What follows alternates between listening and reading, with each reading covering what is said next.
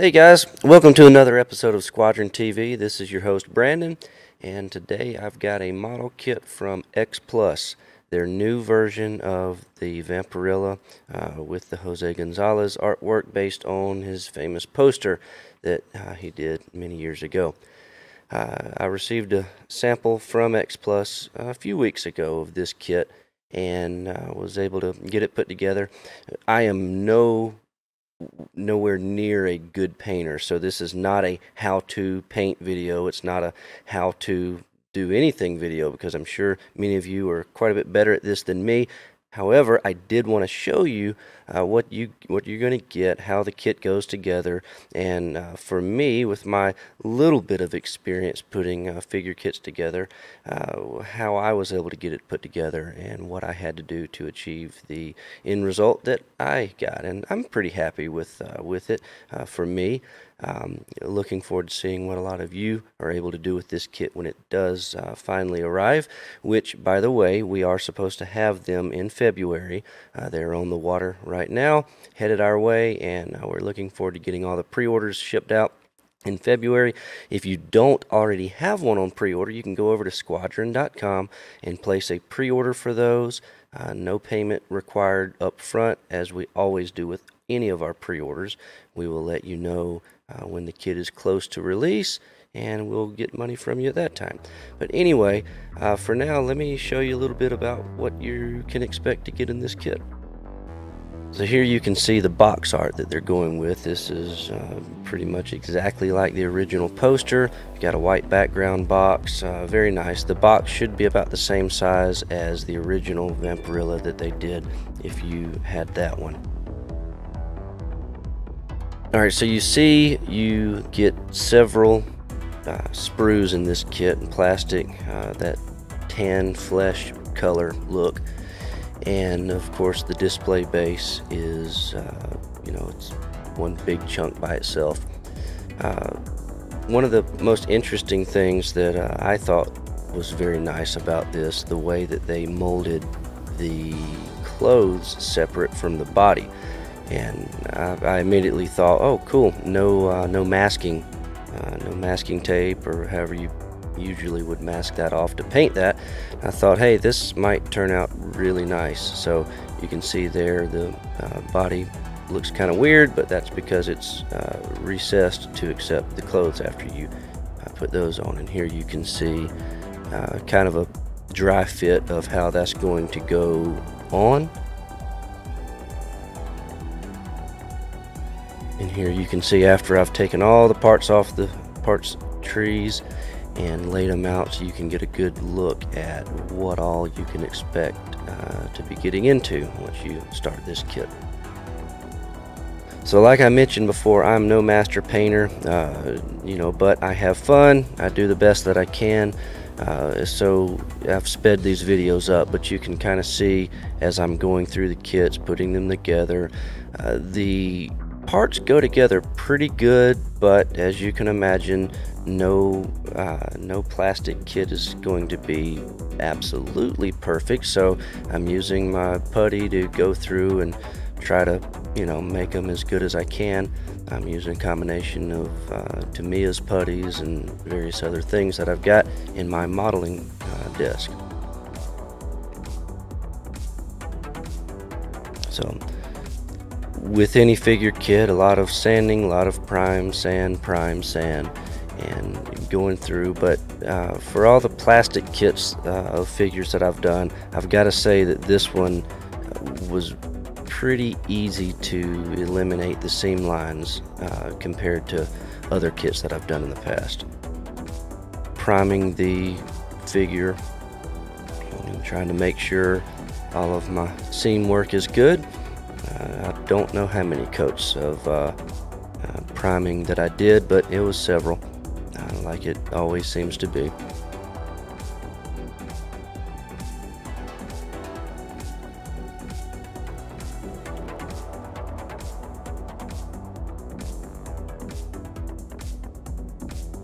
And everything seemed to go together really well, putting the arms on.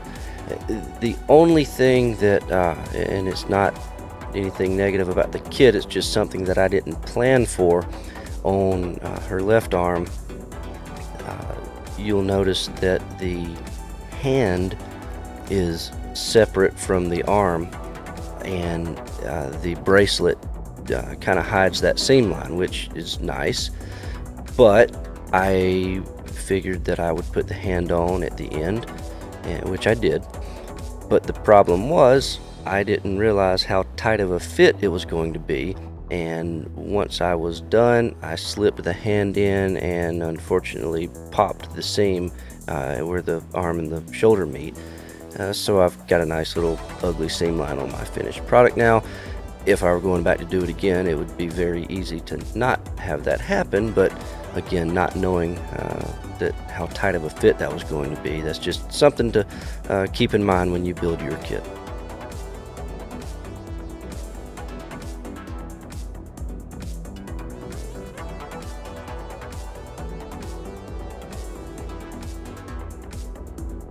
Starting my base coats of flesh tone so I can get everything going.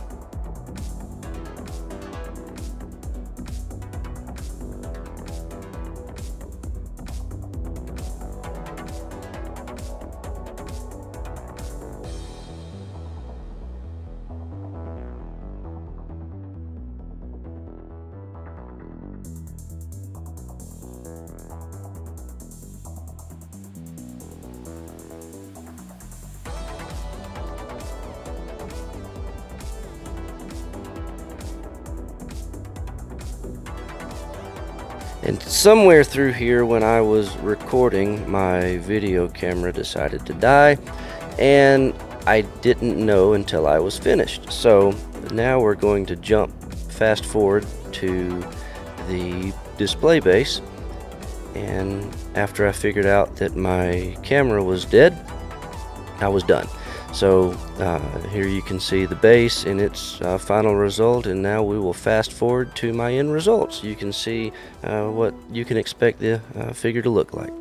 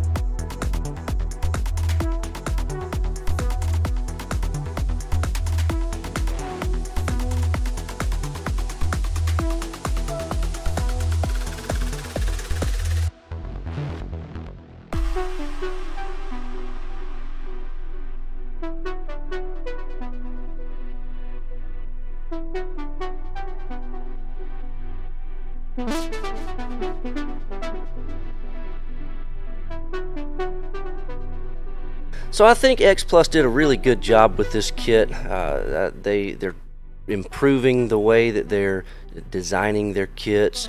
If you have the original version of the Vampirella, the clothes were molded all in one piece, and that was fine. We're used to masking things off like that, but they decided to try something new and different with this. I think it was a good idea. They tell me that they've got lots of ideas for new kits, different ways of doing the molds and things like that, and I'm excited to see what they've got planned. They have some new releases that we will be announcing very soon. Many of you might already know about them, but we'll have some official pictures from them that we can share soon. And they've also given me some hints to some of the future projects later in the year, and I'm very excited about those. I think you will be too when the time comes. But for now, make sure you get one of these on order at www.squadron.com, and until next time, have a good one.